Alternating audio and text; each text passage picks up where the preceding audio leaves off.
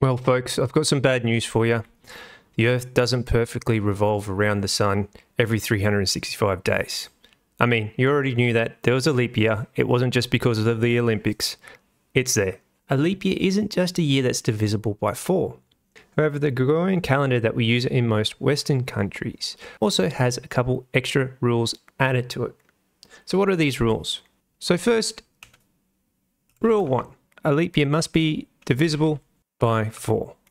Okay, yep, no duh, we already learnt that one. But the other rule is, if the year is a century, so it's got to have 100 in it, then it also has to be divisible by 400. Otherwise, it's not a leap year. Weird, hey? Okay, so we need to keep this in mind when we're making our JavaScript function here to find the leap year. Now, we could go ahead and use the JS date to accomplish this fairly quickly programmatically. But in terms of speed, if we're just using pure numbers to generate this, then working out with a bit of simple maths is always going to be faster than calling upon a library. So let's go ahead and do some maths magic. So what's our function? It's an easy one. So function is leap year. So it's going to be a Boolean response to it. So that's our function there. Let's put in some notes here. So function is going to take a parameter. So it's going to be the year. And then we'll say, given a year, it will turn true if leap year or false otherwise. Okay, so now our parameter is going to be a number for a year, and it will be called the year, and we are returning turns a boolean or boolean, which is what I called it for many years. So boolean true if leap year. Cool. Okay, so let's get into our glorious formula. So let's return. So first we need to check if the year is divisible by 400. And we can do this by using the modulo here. And that's just a little percentage sign. And then we can put in our 400 here. If the year is a modulo of 400, it's going to return 0. It's going to have nothing left over. So we can put an equal sign here and have that equal to 0. Or the year is divisible by 4. So it means if you can divide it by 4 and it equals 0. And also the year is not divisible by 100. So if we can divide the year by 100 and not get 0, then we've got a leap year. And we should put them in some braces here, because this is one area. So if the year is divisible by 400, then we're going to return the result as true.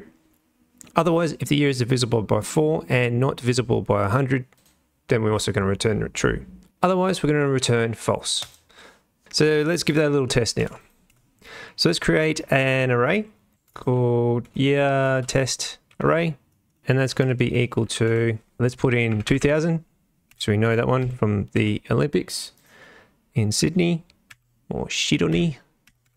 And then 2001 is not going to be a leap year, but what about 2100? So that shouldn't be a leap year either, because it's not divisible by 400. And then 2200 shouldn't be either.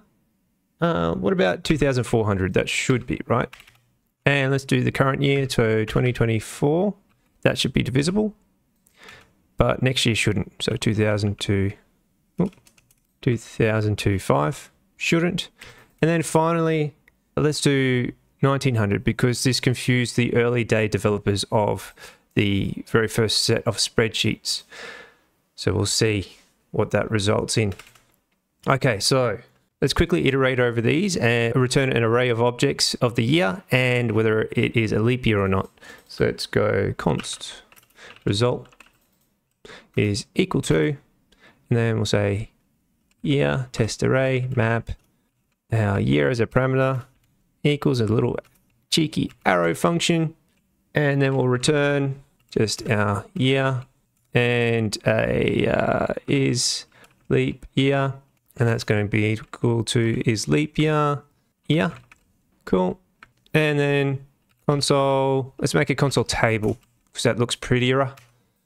Table result, cool. We've got plenty of test data here in here to check it all. So hit F5 to return, and oh, I should bring that up. Debug console.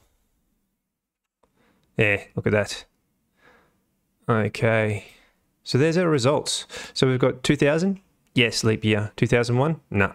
2100? No. 2200? No.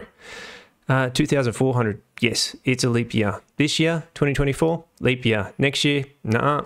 What about 1900? Nope, not a leap year. Maybe those early spreadsheet developers should have done this formula first, eh?